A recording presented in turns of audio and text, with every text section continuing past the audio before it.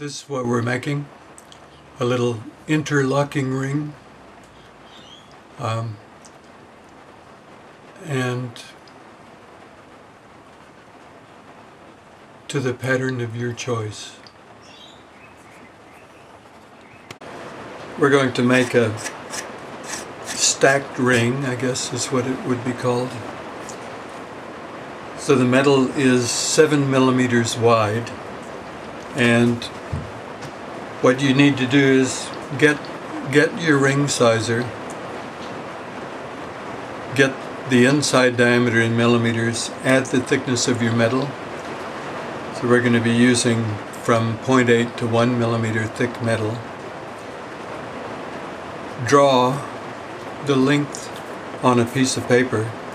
This note paper is actually 7 millimeters in between the lines, so it makes it quite easy to lay out.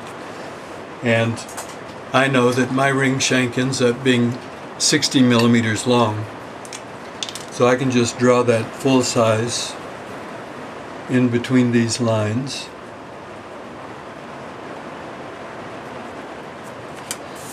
And what you will do is draw your pattern, and ideally the pattern will start in the middle.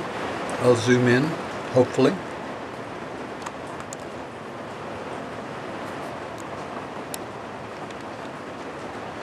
So you can see if I start in the middle and I end roughly in the middle, the patterns will match. So I will just draw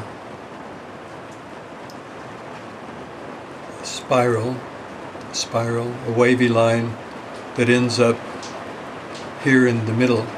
Now this is too close to the side. Leave a couple of millimeters on the side, otherwise you'll get too thin and the ring will either wear through really quickly or it'll just kink.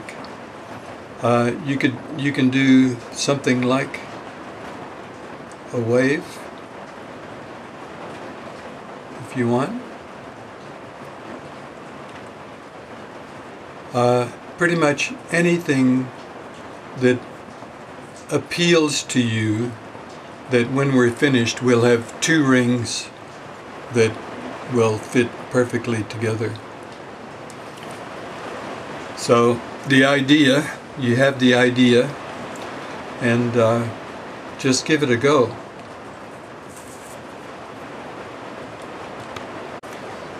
So cut your metal to size, file the ends perfectly flat. It's easier to do it now when it's all in one piece.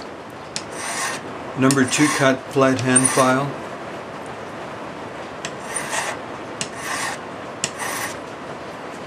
Now, when you have the ends filed flat, remeasure your length, because this is critical. If it's 0.5 millimeter long, it's going to be half a size too big. If it's 0.5 millimeter short, it's going to be half a size too small. So be precise with your length. You probably notice my background noise. It's raining, and I really enjoy listening to the rain on a tin roof. Makes it more pleasant. Now, when you lay out your lines on this, what you want is something that's asymmetrical, so it will be radically different. So it'll be obvious that the rings are meant to be together. So I'm just putting a bit of a hump on one end, and then what I'm going to do is go up and put a bit of a hump on the other end and end roughly in the middle. So that's the idea. Saw,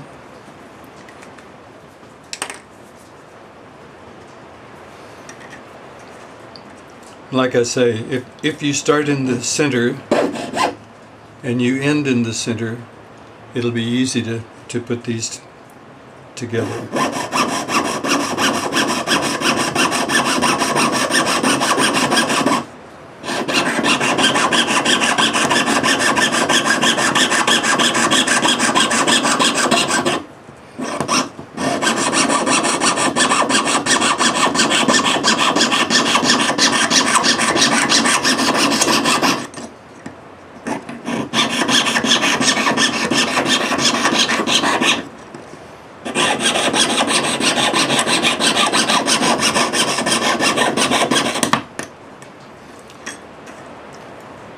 So saw completely, and then we'll anneal. When you get to the end with your sawing, just make sure that the saw goes into the wood, not into your finger.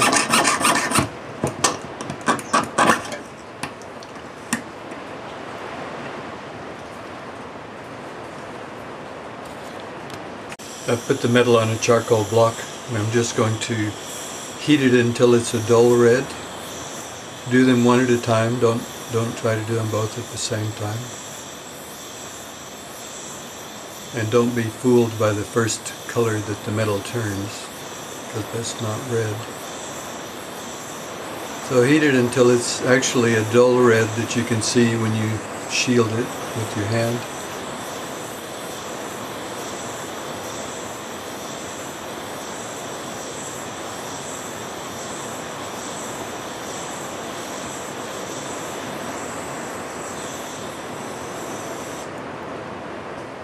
Now quench it, and quench them one at a time and lay them back on the block or on your bench plate in order.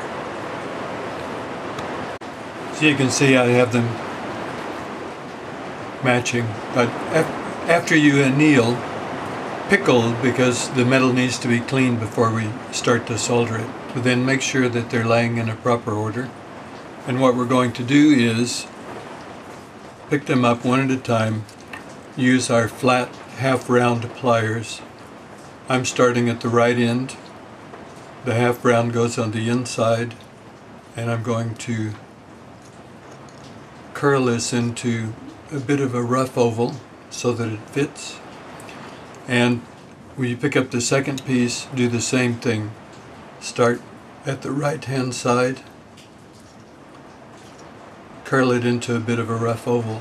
It's just to make sure that the rings fit, because it would be quite easy to turn it the wrong way. And if you turn it the wrong way, nothing will line up. So get your ends so that they fit as closely as possible, and we'll solder it with hard solder. So hold the rings joint up on the third hand, and I've flexed the join, and I'm going to use one 2mm long piece of hard solder that I picked up with my solder pick. Heat the join. When the flux goes clear, place your solder.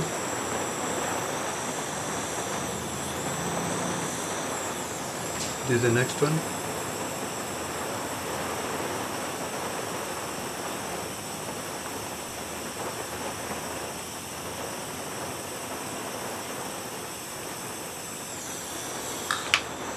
Quench, pickle, and round it up on the ring mandrel. When you take your rings out of the pickling, you've rounded them up. Put them together, make sure that they still fit. Now, at this point, sand everything back, hallmark the rings, sand off the little bump, and polish them up. So sand inside, outside, edges, the solder join, sand everything, make it perfect. Sand your rings to a 400 grade finish on the outside, and on the outside of the rings where they're flat. Then use your split mandrel on your handpiece, also with 400 grade paper.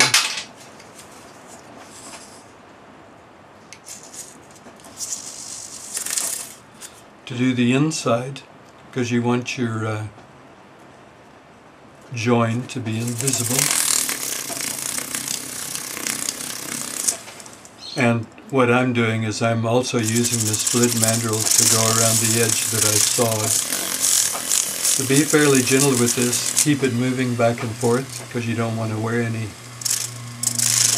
little grooves in there that are going to be visible, because it'll be impossible to get them out.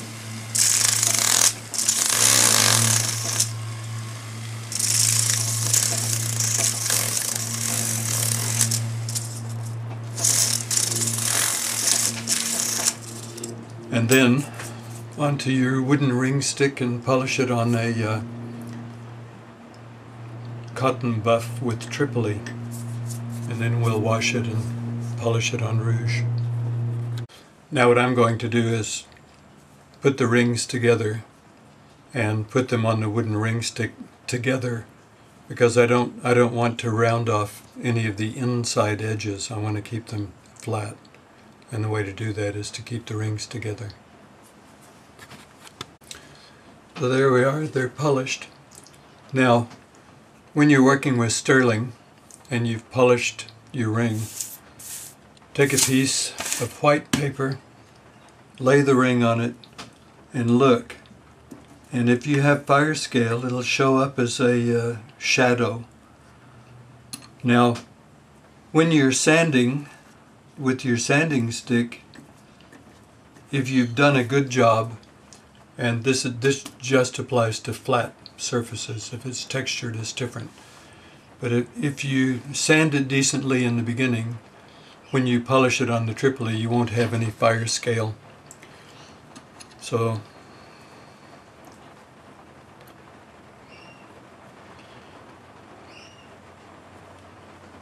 get it together. So they are basically an interlocking ring. And when you put it on, it'll just look like a black line down the middle, but they are separate. And I guess if you were perverse, you could wear it that way.